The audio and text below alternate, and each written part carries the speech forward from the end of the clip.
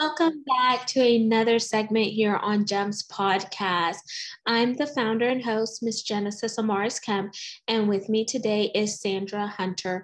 And here is a bit about Sandra. Sandra Hunter pivoted from being an English and creative writing professor to starting her business, Wild Women Leaders of Color, helping professional women release stress caused by workplace racism and center them in her story to recognize their powerful place in the world.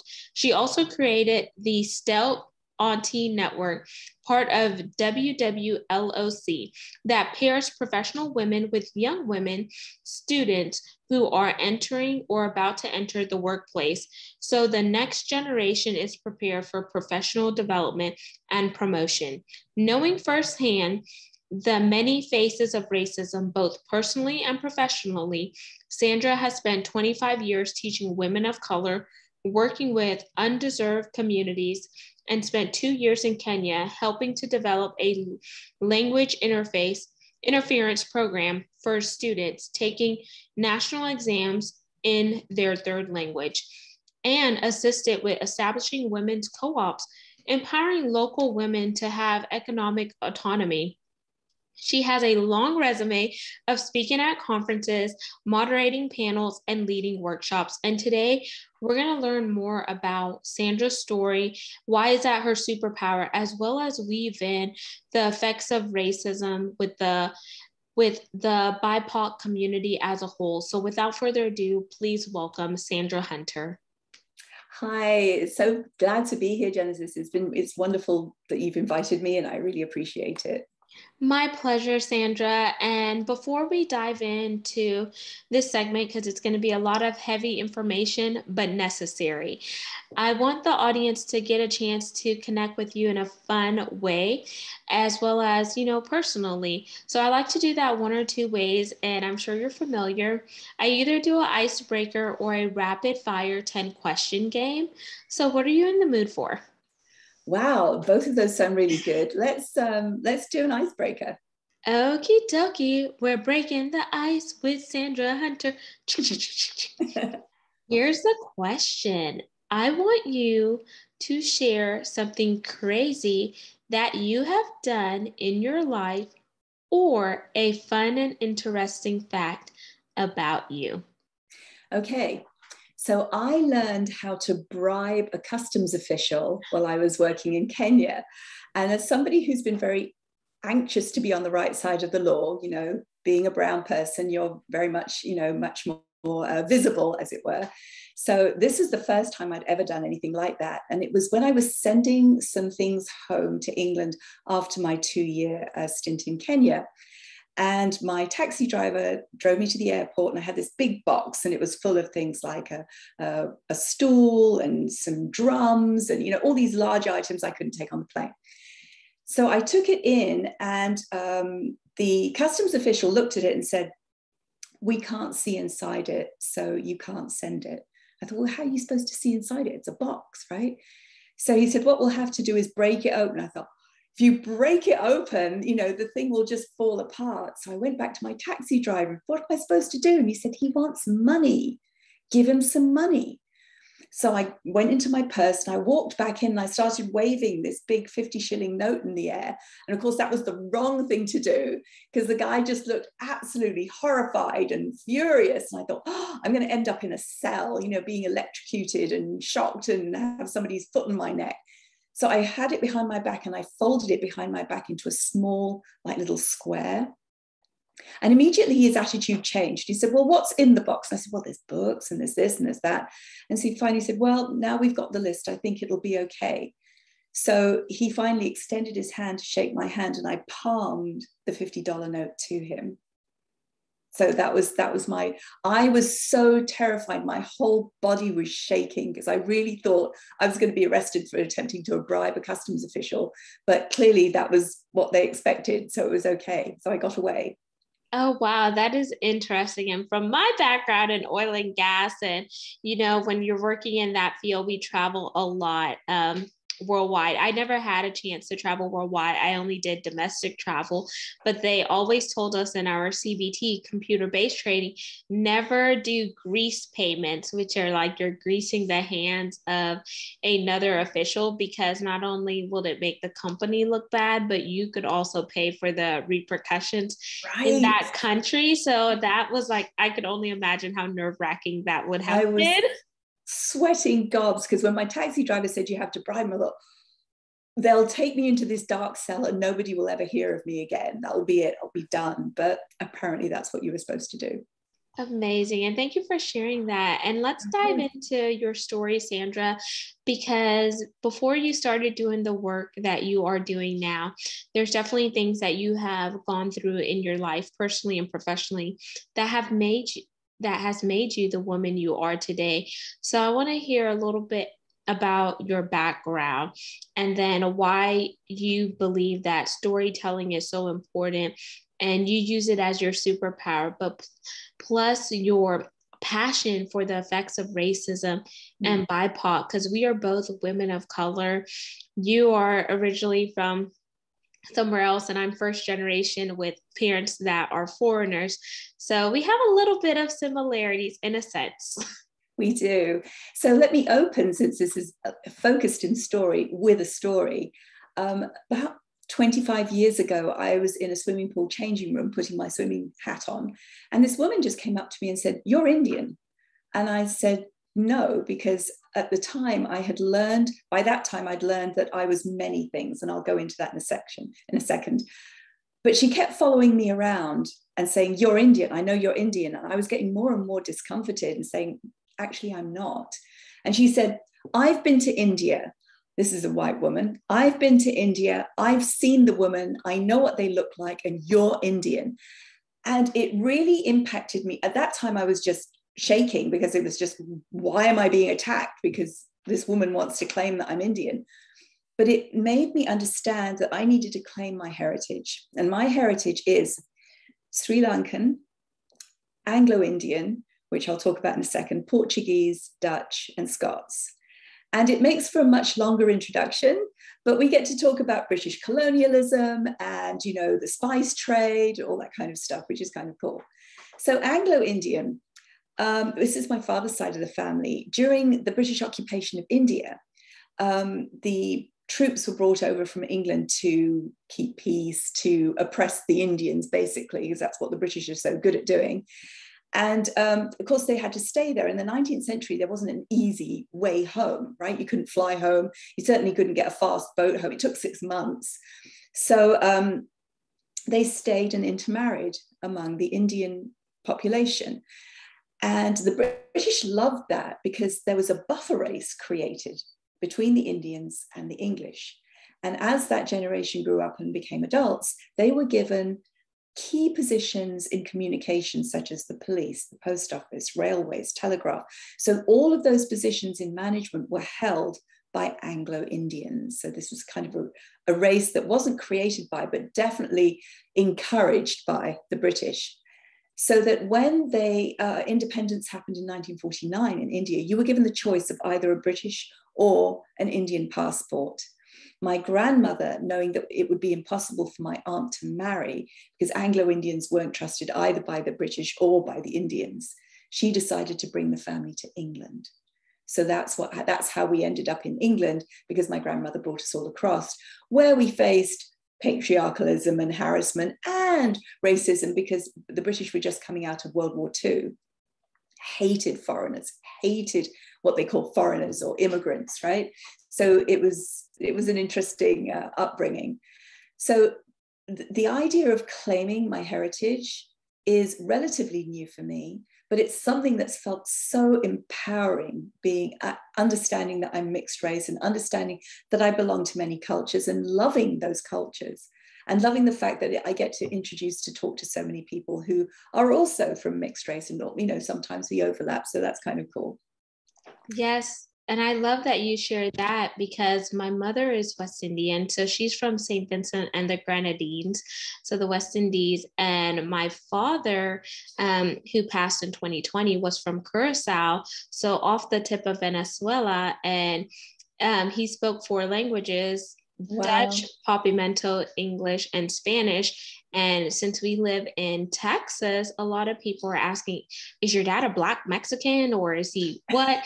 Because when they hear him speak Spanish, they thought that he was something different, or they couldn't figure him out, or they're like, or all of these things. And I'm like, why do people pass their perceptions and unconscious biases on people who, they may look a certain way, but when they open up their mouth, their dialect is different, or etc. Yeah, that's such a good point. Sorry. Yeah. And so it's interesting, and kind of similar with myself when I was growing up, up until the point where I was in high school. People just had that enviness because I took Spanish for 3 years and I was doing better than some of the Hispanic Latin origin kids. They didn't know that my dad was working with me at home on Spanish until my dad went to school one day. So it's just interesting to hear how some of the cultures blend. And then whenever you bring in-laws into the equation that are not in your racial group, and you have to explain certain things to them, then you start to get more diversity in there, as well as sometimes a breakdown in culture and communication, because you can either ruffle feathers. Yes, you can. That's so true. And I do think that there's such an interesting point you bring up about why do people have this reaction. And I think at root, we're very tribal. It's the want to belong to a group that's our group, right? And this is very atavistic. But it also speaks to fear, doesn't it? Because we are unsure of this other person who looks different. Are they a threat? And we're seeing this. We were just talking about, the shooting yesterday, how the rush to tar this person, or to claim this person, or just name him as, oh, he's an illegal immigrant and that's why this happened. It's this desperate need for making quick sense. We want to jump to the quickest conclusion here instead of taking the time to actually get to know the person. Yeah, and we have to be willing to have those courageous conversations, Sandra, like you're doing with a lot of the work, and really peel the onion layer back. Because if we sit at the surface level, because let's be honest, we have all had our stand with unconscious biases and the way we perceive things. But whenever we wake up and we really look at things holistically, then we realize how we need to work on ourselves inwardly in order to become better externally, so we can begin to link arms with other people who don't look like us.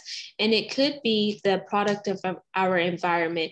It could be what was passed down to us for generations, because whenever you're in a racial group that has been oppressed, they teach you to build a wall up, and you may not always want to let individuals in because it's what you taught. But as you get older and you become wiser and you go through life, you need to understand, okay, is this really true?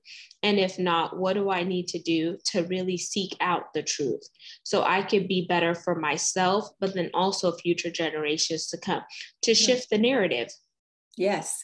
And I think you're speaking very eloquently to the issue of separation. Right? That's where it all starts. You start separating things, you start separating people, and that's when, these ideas of just misunderstanding, miscommunication, instead of coming together and actually listening to each other, and listening to each other from each other's perspective, not listening to each other with this race to judgment. So I totally agree with what you're saying. I think that's amazing. And I know you focus on the effects of racism because you have endured it personally as well as professionally. And I can say the same, especially coming from a male-dominated field, which is ran by the good old boys or older white men, which is oil and gas. And I dealt with that for 12 years.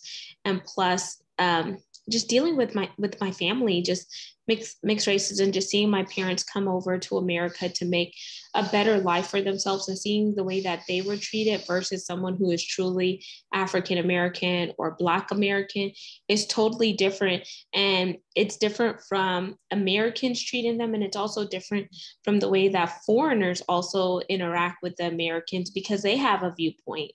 So can you talk about the effects of racism that happened to you personally and professionally, and how that has led you to start your organization? Sure. I mean, as a child growing up in North London, we were the only quote unquote Indian family, even though we were Anglo-Indian. It didn't matter because that's what we looked like, and this very white population. And it was a little difficult. Kids would follow me home throwing stones. So I got to be really good at running.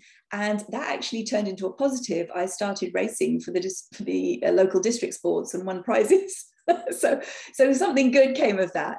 But it was early training. And as a child, I found myself walking to the very inside of the sidewalk or the outside of the sidewalk. So the person coming towards me wouldn't have to go to the trouble of thinking up some kind of racial slur. I tried to be invisible. And so it was that idea that followed me into adulthood. And, even as working in academia, well, not even, academia is notorious for racism. The 20 plus years I spent in academia proved to me over and over again how women of color, particularly, their voices are shut down. Even if you get a token person in authority or as a dean or as a manager or somebody, they will not be even a third of the population. So you'll have, for example, an all-white academic senate who has, the say-so on what happens. So for me personally, watching my students so full of hope, so bright, so well qualified, getting the interviews, getting the jobs, and then getting smacked down by the same racism, and watching them being broken in the workplace, and then coming back and talking, why is this happening? Why am I not getting, promotional opportunities when I can see them happening? Why don't I get the opportunity for professional development? And that's what made me think this has got to change. So, here I am, retired officially from academia. Just like I chose to retire, it was just, I'm done with this. I need to have a different life here, and I need to make a difference. So it was because of watching those students over the years, in addition to my own experiences and watching colleagues go through the same thing, and seeing how difficult it was to get DEI into colleges, and seeing how difficult it is to shift that needle. It was just, we need something else. We need something else to help women release stress from their bodies, know how valid and important their stories are, how connected they are to their ancestors, and connected to the young poets and activists and politicians and bloggers who are the vanguard, well, they're the foreguard, they're the oriflammes right now, leading the way forward. And from there, being introduced to the idea of mentorship. Yes, I just love everything. And as you're talking about it, you light up, because you saw there was a problem, but you're like, I'm not just going to let this be a problem. I'm going to be a solution to the problem. And I love that you took a stand, because how many people have these amazing ideas, but they never stand up because they don't want to go against the status quo. They don't want to put their quote unquote neck on the line, because then people are going to single them out. But then if you don't do that, then what's going to happen to your children, your grandchildren, your great-grandchildren, and future generations to come? Because this movement is bigger than us, and It is a movement. And if we don't do something to stop the bad treatment that's being happening now, then we're just being part of the problem, in my opinion. Yeah, I have to say, I left teaching before I left college before I started this business. So it's not as kind of as brave as you made me out to be. But it's for me, I'm a facilitator, because those professional women are out there and they want to make a difference. They've clawed their way into their positions. They're holding onto their positions. They've managed to get some kind of promotion. Many of them are in management, upper management. Very few in the C-suite. I'm still, counting every year, oh yeah, one more, that's cool, right? But they're seeing that these things are not changing. And so that, what are we doing then for the next generation? And even if you don't have kids, you want something different. You want, you can see that bright hope coming in, and you want it to burn. You want it to flourish. And so if you can take part in help lifting with a steel-clad fabric of support for these young women going into the workplace saying, I've got your back. You know something, I've trod this path. You can come to me. We can talk about this. I can tell you what to hold and when to drop. I can tell you when to go to HR. I can tell you how to build the story force field around you so that you can repel all those comments, those little remarks that people say, oh, I was just joking. That's not your story. That's their story. Let them suffer in their story. You've got better things to do. Yes, I love that fire, Sandra. And that brings me to the name, the big ask. Why did you call the organization Wild Women Leaders of Color? Because whenever I think about wild, it makes me think about the jungle, something fierce, something that's like getting ready to just kind of let go and just be free. So what was your reasoning behind the name? I love that definition. I love that fierce, getting ready to be free and jumping. But it was also about being freed of rules, being freed of patriarchalism, being freed of sexism and racism, and standing up for what we know is going to heal. Because I believe with mentorship, there are studies to support this. Women in tech jobs, women in academia have talked about how the lack of mentorship has been a major force in them not advancing in their careers. And I believe with mentorship, we can take down racism because racism will become irrelevant. Yes, and I could completely co-sign with that, because when I would go to some of the oil and gas conferences, some of the C-suite women who don't necessarily look like you and I, up until, after the whole movement with Black Lives Matter and Stop Asian Hate, then you started to see more people get bumped up into these positions because I think it was good for the optics. Yes. Then we see that they start speaking out. So one woman mentioned, every time you read a woman's magazine, they're always talking about looks and beauty and body. But she's like, I stopped reading that crap and I read men magazines because it talks about how can you get ahead in your business, what you need to do to level up. It gives you different tips and the punchlines are different. So she's like, if we want to start operating in those spaces, we need to get in the mindset and shift our paradigm to see what makes it competitive for men. And she's like, I wish more women magazines would do the empowerment like the male magazines. So she's like, whenever I shift my thinking and my viewpoint, not that I was diminishing my femininity, but I was tapping a bit into my masculinity. And you can have both with a balance in order to get ahead. And I love that she said that, because how many times do we women just remain laid back because we think that things are going to come to us? But if we don't have that bulldog tenacity and fight for what we want and be so strongly grounded in who we are and have confidence, then we're going to get passed over time and time again. And there is a way that you can hold your own without compromising your morals and your values. Love all of that. So yes, +1 to all of that. It's the a couple of things that came up. I believe we can do a combination. I don't believe it has to be all one way. Also, traditional patriarchalistic attitudes are very much about being me first and I'm number one. It's a plateau. It's not a peak. There is plenty of room for everyone. And women do this. They're very inclusive. Yes, welcome. Join me on the plateau. We can make a lot of space for all of you, so that there's a sense of inclusivity. There's a dominant attitude that says that there's only room for one person.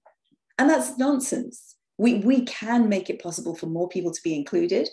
And also, I think that women have such an incredibly creative approach and inclusive approach and compassionate approach to how business is operated. I believe it can work just as efficiently as, being competitive. I do believe that the idea of competition, at some level, it can be good, but sometimes it's overdone so that you find people turn into into snarling animals trying to hold on to a job or trying to keep somebody else out or guarding their secrets. And that sort of acts against the intentions of business, which is to make money. you include more people, and you recognize those incredible women who are doing incredible jobs, yes, you are going to benefit. Yes. And some people say, is collaboration the new competition? And I say no. I think collaboration is the new way of synergies and how we are going to move ahead together and a lot faster and further versus if we did it alone. And there's more than enough room at the table for all of us. And I can say it from both ends of the spectrum. Being a woman coming out of a male dominated field, sometimes the hardest ones to get along were the women because they were very catty because there wasn't a bunch of us in the space. So they didn't want to necessarily give all their information because they're worried about, oh, is she going to take my job or whatnot? And then if they did see you move ahead faster than them, then they were wondering too, what did she do to get there? Did she sleep with somebody? Did she do something unscrupulous? And then you hear the chatter talking. And that's so much, that's so true. And that's so much the fault of the style of management. And management needs to change because they're inculcating competitive attitudes and fear. Right? If you see that there are companies that take care of their employees, that encourage conversation, encourage transparency, encourage diversity, and you look at the companies where people stay, that's where you have good management. You look at the revolving door and you know that it's toxic, right? And that's the women, that speaks to the women I work with who work in toxic environments, and knowing that they can't change the environment, but they can change their personal perspective that enables them to manage their bodies through stress and be able to manage themselves through the day. And now that you see that women who work in those toxic environments and they begin to do the work to change who they are and then do it inwardly and let it manifest outwardly, how do you think that's playing into what we see now, which is the Great Resignation? It's a very difficult thing to do because a lot of women just don't have that choice to vote with their feet. Right. And yes, there is as you say, there's a lot of people just saying, I'm not going to do this anymore. But many women are not in that position. And those are the women that I tend to work with, which are just, okay, so how do we make this so you can manage? And, wait until your opportunity comes up so you can resign and go and take another job. But yes, you're right. I think women are done with being judged, with being, told that they're inadequate, of being relegated to roles that never have, opportunities for advancement, treated as though they shouldn't be invited. Well, not treated as though they aren't invited to conferences and presentations. They're not given opportunities to helm their own projects. And so, yeah, women are getting sick of it. And damn straight, they should be sick of it. But the exposure for that is really kind of, it inspires awe and a little bit of trepidation here, because what's next? Yeah, and I think we need to keep the momentum going on what's next, because whenever you start to think ahead, then it allows you to stay ahead of the curve, because then you begin to come up with creative ways to stand out, creative ideas, and really embrace that innovation. So that way you have some form of control versus letting a situation control you. You're taking the power back, and then you begin to navigate your own boat, which brings me to the call to action part of the segment, Sandra. What is it that you want the audience to gravitate to once they hear this segment, whether it's a challenge, whether it's an exercise, or etc.? Okay, there's a couple of things that we can do here. If you are working in a toxic environment and you find you don't have the opportunity or the option to leave, is to practice breathing. And that sounds very basic, right? But you do need to practice your breathing, and you can, when you feel attacked or your body reacts, and trust your body. Your body knows what's going on. Don't feel, oh, I'm overreacting. We gaslight ourselves all the time, right? Oh, I'm being too sensitive. Oh, it was just a joke. Oh, they didn't mean it. No, your body knows, and it's going into that fight, flight, or freeze mode, right? So when you notice that happening, start breathing in and out slowly, just in and out for 4, in for 4, and out for 4. and in and out and in and out. And then you breathe in, 2, 3, 4, hold, 2, 3, 4, out, 2, 3, 4, hold, 2, 3, 4. Once more, in, 2, 3, 4, hold, 2, 3, 4, out, 2, 3, 4, hold, 2, 3, 4. And that's called box breathing. And it calms the parasympathetic nervous system so that your body knows that you're back in control. You're telling your body, it's okay, I've got you, everything's okay. And then you have, so we do the breathing first, and then you have a choice. Never let yourself be in the position where things are done to you. Oh, somebody is attacking me. Somebody told me I was inadequate. Somebody criticized the work. And then you go into victimhood. No, do not go into victimhood. You can react because yes, that, something is coming at you and your body feels like something's happening, but then you have a choice. How will I respond? And you can be creative about it. You can say, I'm going to wait until I'm calmer. I'm not going to speak. You might have an answer ready, but you need to know that you're in control of how you respond. Nobody can make you a victim unless you agree to it. Those are amazing tips. And thank you for sharing that, Sandra. And as you were doing the box breathing, Sandra, I was doing it along with you. And I hope I remember that as I'm in labor and delivery, because I am going to need it so my body could get in control. You might need a few more drugs, but for the workplace, the breathing should work. So Sandra, how can our audience connect with you? Via your website, and are you on any social media platforms? I am. I'm on LinkedIn and I'm on Facebook. If you look for Wild Women Leaders of Color, and then you ask to join the group, I'll opt you in. We have an incredible workshop coming up on the 9th of June, which is tapping into your ancestral power to connect with your story. So we will be, even if you don't know who your ancestors are, because many of us don't, and if we look back, it's faceless and voiceless, they are still there. And even if you don't know them, they know you. So this will be a workshop in knowing how to start to access your ancestors, whether it's through history or through bringing your ancestors into your space, and knowing why that's so important for you in your story.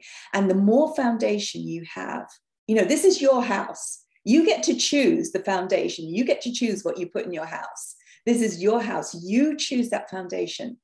Once you have your story as your foundation, you can do anything. Your life will never be the same. And then Sandra, say your website for the listeners and viewers. My website is being built as okay. So you can find me through LinkedIn or through Facebook right now. Okay. Via Wild Women Leading. Wild Women Leaders of Color. Leaders of Colors. Okay, yeah. Perfect. I will have that in the show notes. And I want to thank you so much, Sandra, for coming on the platform and just sharing your knowledge, insight, and wisdom. Audience, all of Sandra's contact information will be in the show notes. Don't forget to like, comment, and subscribe. We're on 40 plus platforms. You could also see the video of this on YouTube by going to our channel, which is at Gems with Genesis Amaris Kemp.